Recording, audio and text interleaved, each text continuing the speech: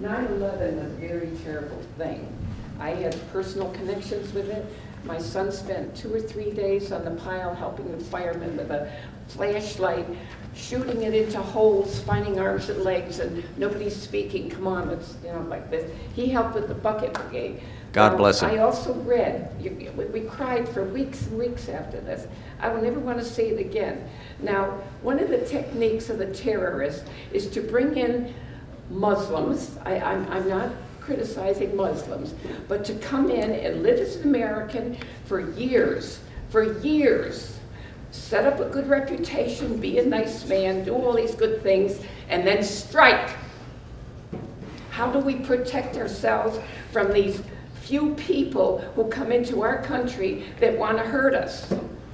I think we're not against Muslims or anybody. But how can we protect ourselves from these individuals? Yeah. Why did the jury find these people guilty? What little thing was it that the FBI came up and says, let's pick on these 2 men? There had to be something in their background. There had to be something for them to be picked. For prevention. Yeah, that's a good question. Sorry. Oh, thank you. It's a good question, and I'm glad that you raised this. But I am fearful of Yeah. terrorists for our country. Can I and just our say something? children. Let me just respond to that simply by saying that I think, first of all, you have to understand that the Muslims in this community don't want terrorists either. They came to this country because they wanted to live a life that was free of violence.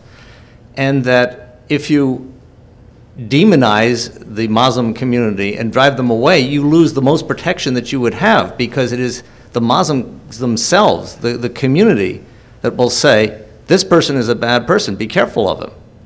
What we've done here is that by dividing up the community and making Where were the Muslims when these flyers got into the airplanes? Didn't they know that they were enemies of themselves even? You need to let her finish. I'm sorry, but That's this is a Well, very I think it's- terrible situation. I have to say, it is. I understand it's a very emotional situation It for you. is. And it is for all of us, because none of us ever want to see what happened at 9/11 again. True. I don't, and Shamshad doesn't, and none of the people in the Muslim community want to see that. Where were they when these pilots were living in our country and studying? Didn't they have not Muslim friends?